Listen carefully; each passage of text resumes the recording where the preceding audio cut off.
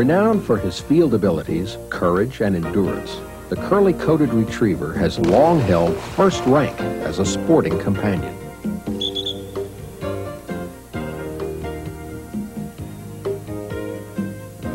The curly-coated retriever is said to be the first recognized breed of retriever. The curly was developed from several older strains of water dogs and reached its present form in the early 19th century. The curly was being formally exhibited in England by the 1860s and had arrived in America by the turn of the century.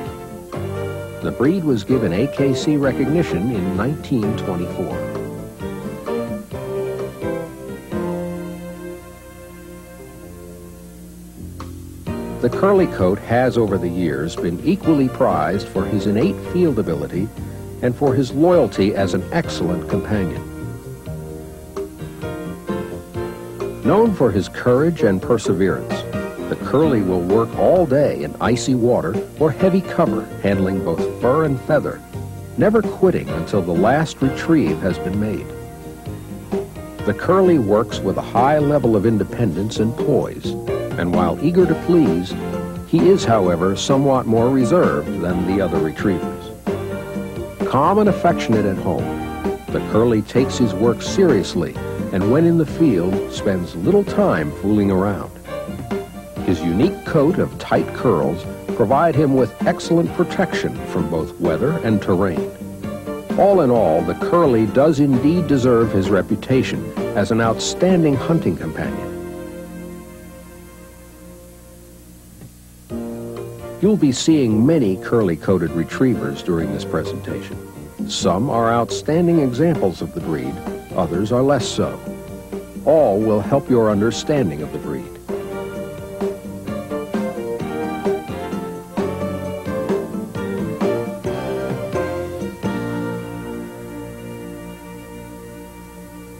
In general appearance, the curly-coated retriever is an upstanding, graceful, and elegant dog, balanced, sound, and robust.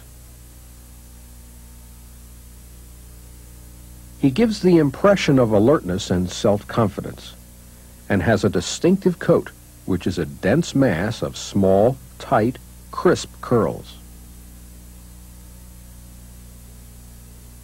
In proportion, he is slightly off square, being slightly longer from sternum to buttocks than he is tall from withers to ground. The curly is the tallest of the retrievers and appears to have more length of leg.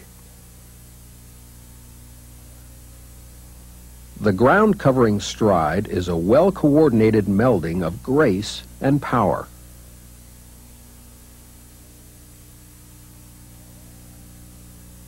Dogs ideally stand 25 to 27 inches at the withers. Bitches 23 to 25 inches. A curly of superior conformation that falls outside of these ranges should not be penalized.